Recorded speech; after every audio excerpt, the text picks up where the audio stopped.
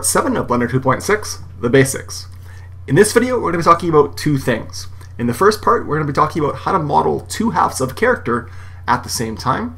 And in the second part of this video, we're going to be talking about how to make your models look a whole lot better in one easy step.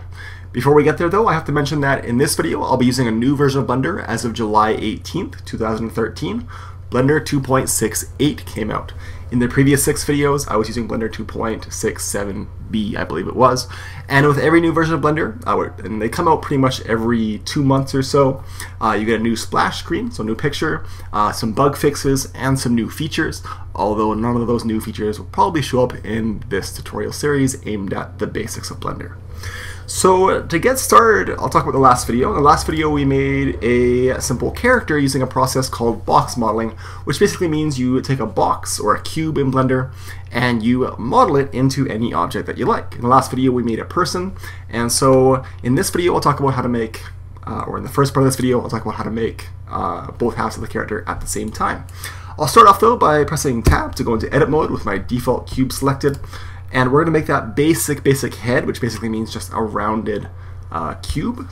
So I'm going to subdivide up the head. Now if you didn't watch the last video and you don't know what's going on, go ahead. I'll put the link to that video on the screen right now so you can go ahead and watch it and come back to this one. I'm going to make the cube round, of course, by going and selecting the middle face on all 6 sides. Yeah, there we go, I think. And I'll scale them outwards. Now, of course, it's always better to be in an orthographic, straight-on view for the most part, especially if you're a beginner in using 3D or a beginner in Blender at least. And I'm going to scale in all these corners to make my sphere, and that's going to be the start of my head. This is at the point where we would want to cut the head in half, so we only have half of the head.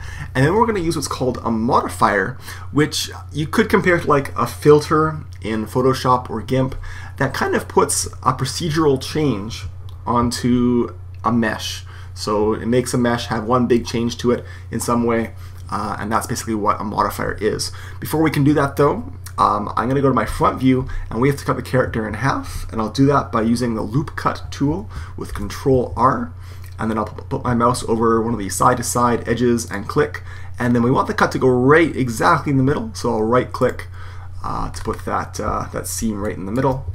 And now we're in vertex mode still. I'll press A to deselect all, and to select this half of the head, which we're going to delete his half, his right half of his head, which is the left hand side facing him.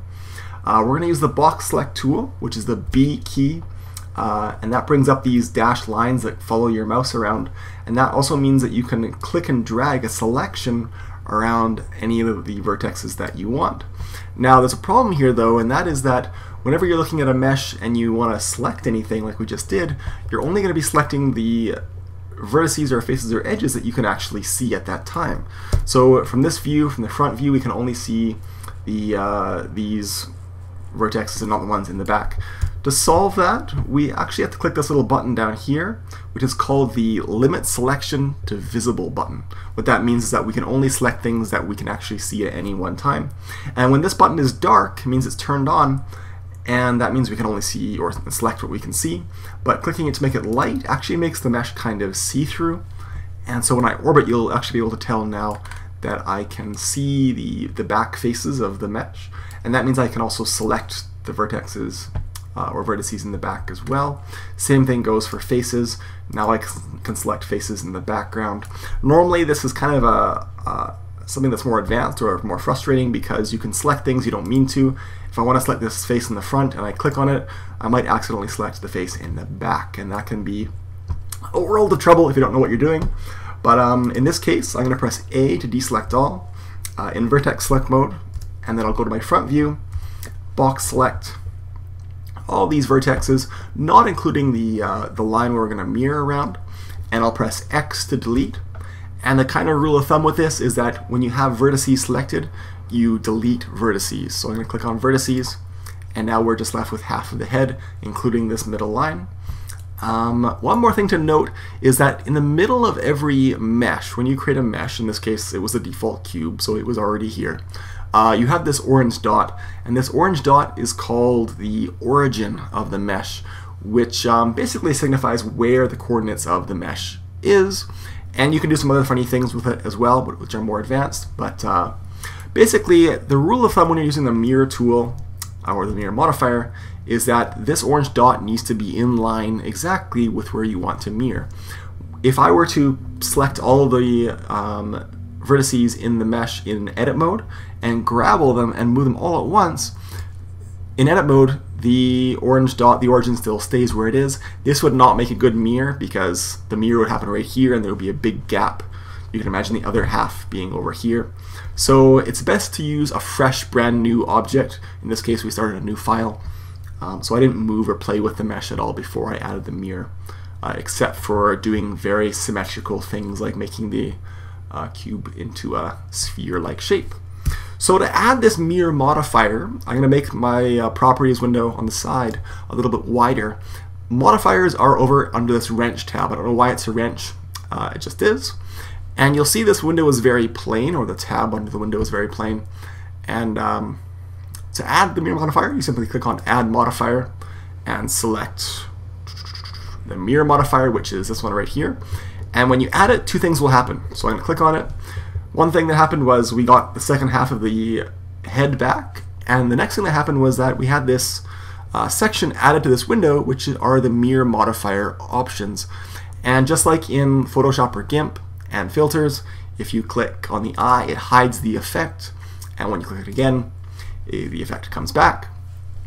The cool thing about this mirror modifier is that whenever I change anything on the existing side or the real side, it'll affect exactly mirrored what's on the virtual side. So I'm going to go and press Tab to get into edit mode, and I'll press A to deselect all. You can see that I can only select the vertices that are real. This virtual side's there, but I can't select anything in there. But if I select anything and move it on the existing side or the real side, it changes what's on the virtual side as well. That's great. I can do more things though. I can also like take a face and scale it, and as you can see, it changes the other side. If I let's try subdividing. I'm going to select this one face. Normally you don't want to subdivide just one face, but in this case I will. And so now this face has two cuts through it, and I'll grab just this one face. You can see that the changes, even though I added more geometry to this side, it's still reflected over here. So really it's just a mirror that flips. Now, there's one thing you're going to want to do before you do anything after you add the mirror modifier. So right when you add the mirror modifier, you want to check this clipping checkbox. And what that means is that, well, I'm going to go back into vertex select mode and select one of the vertices in the middle or against the mirror. Now, when you do not have this checked, and it isn't by default, I can move vertices away from the mirror and make a hole in my mesh, which is generally bad. I can also drag vertices across the mirror, and you can see it still mirrors, and it creates really kind of horrible looking things. So I'm going to undo that with Ctrl Z and Ctrl Z.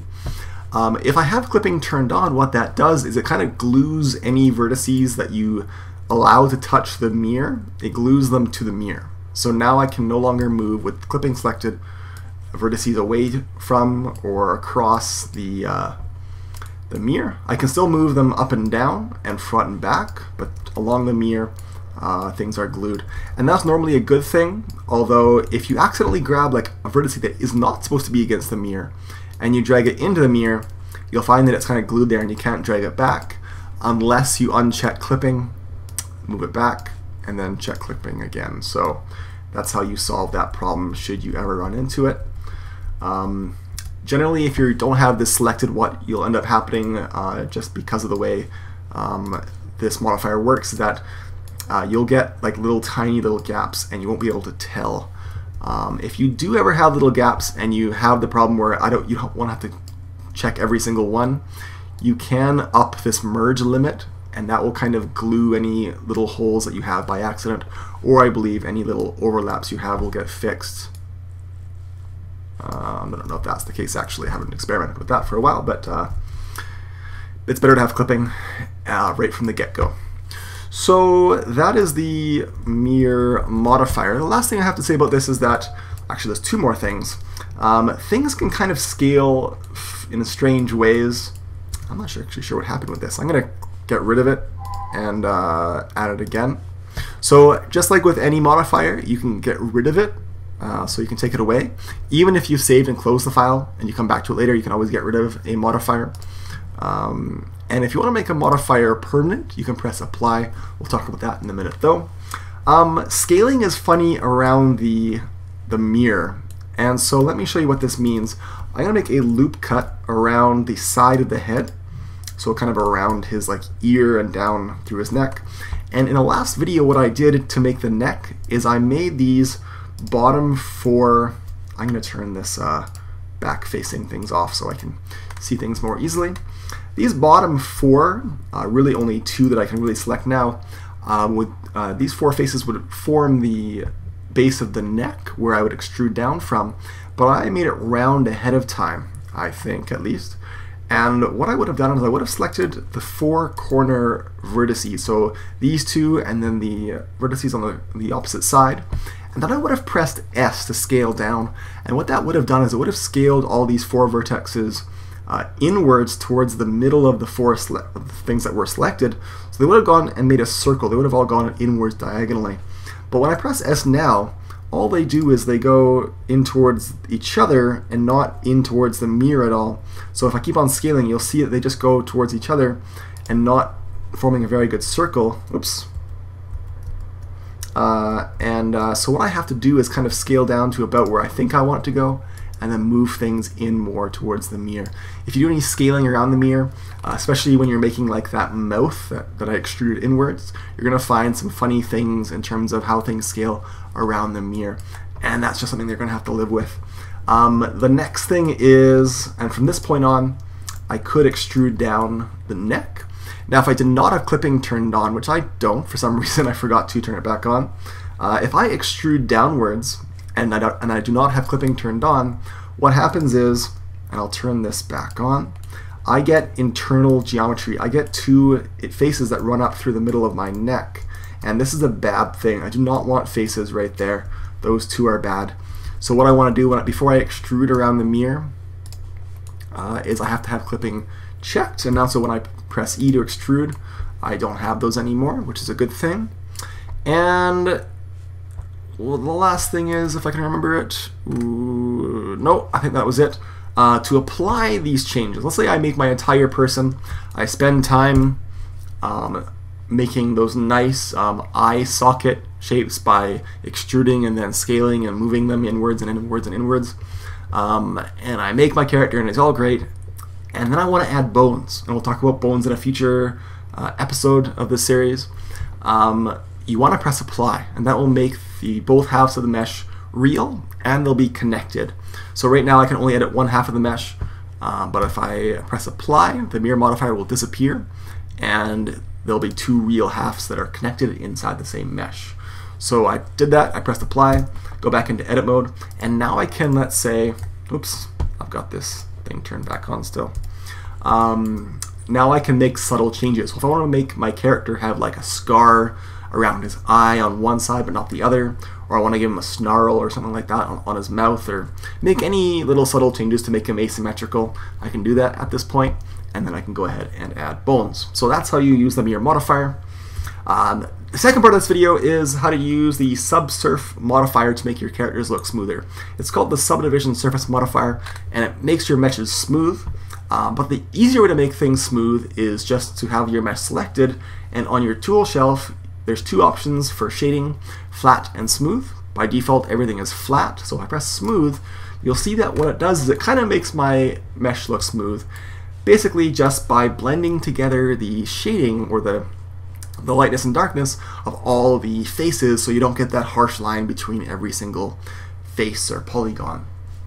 This works well for really round shapes and kind of cartoony shapes, but you'll notice that when you get an edge, so on the bottom of his neck, this really shouldn't be smooth between these side faces. Those should not be smoothed with the bottom faces. They should be smoothed like the sides of a soup can are all smooth, but they're not smoothed over this edge. So the edge of these four faces around their exterior really should not be smoothed with all the sides of the cam. And unfortunately, because of that, smoothing with any kind of an object that has an edge to it is not a good idea. You can smooth by selecting faces and while they're flat shaded, and then you can actually press, where is it? There we go, down here. Smooth, and then they will be blended together. So I could select all the faces on this except for these four and go smooth, and that would work a little bit better. And then I could select these ones if I wanted to blend them together and go smooth. That works a little bit better, but generally for rounded objects. The other way to make things smooth, and this is going to be or give your objects a dramatically better look, is the Subdivision Surface or SubSurf modifier, which you can add right by clicking on this right here. And just like with any modifier, it adds a section under your wrench tab. And what this does is it really smooths out your object by actually adding more geometry. Now be careful with this, and what I'm going to do is I'm going to make my mesh flat again so you can see. That's the original, okay, and that's the result. So I'm going to kind of toggle between these two, and you can see the effect. Basically, it's taking every face and cutting it with two cuts or more, and basically really rounding out all those points. Now this does shrink your mesh a little bit. You'll see the edges kind of contract inwards, but this is how you can make them low polygon, low resolution mesh look really much better. And combined with smooth, it really looks good. Now you can kind of up the number of cuts or the number of iterations of smoothness by turning up these two numbers. One of them affects how it looks in your viewport. This view one only changes it in this window, and render is for your final movie. I would never change any of these above, let's say, 3. 2 is not a bad number. 1 is pretty low, but 3 is getting really high. If you go really high, you could actually crash your computer, so make sure you save your file before you try playing with this at all. And when you have the SubSurf modifier applied and you go back into edit mode, you can still edit the original mesh, because again, this is like a filter in Photoshop or GIMP where it's non-destructive until you press apply. Now, that being said, I can still edit the original mesh. If I select one of these faces and I extrude out, you're going to see that it kind of makes it smooth in funny ways sometimes, and the closer together different edges are. So I'm going to extrude that just a little bit. In fact, I'm not going to extrude it at all. I right-clicked to put it back in the same spot, so I pressed E and then right-clicked. You're going to see a funny shape there, and that's because I actually have two polygons or edges that are right next to each other. So there's actually two edges right there, two there, two there, and two there. And what that's doing is it's forcing a hard edge. If I kept going, if I extruded this one out, actually I'll show you what that looks like. I can grab this and you'll see that there are extra faces hidden in there. But if I extrude it now, I kind of have a hard edge there. So the closer edges are together, the harder your edge. That could be like a horn or something like that. Let's undo that and do that a few more times to get rid of that. To make any modifier permanent, I of course press apply, but I highly suggest you don't ever press apply with the SubSurf modifier, because right now I have a mesh that I can work with. It's not too dense in terms of how many faces there are, but if I press apply, now I have a ton of faces that makes it pretty much impossible to work with. So in this video we covered the Mirror Modifier and the Subdivision Surface modifier. That's it for this video, so thanks for watching, and I'll see you next time.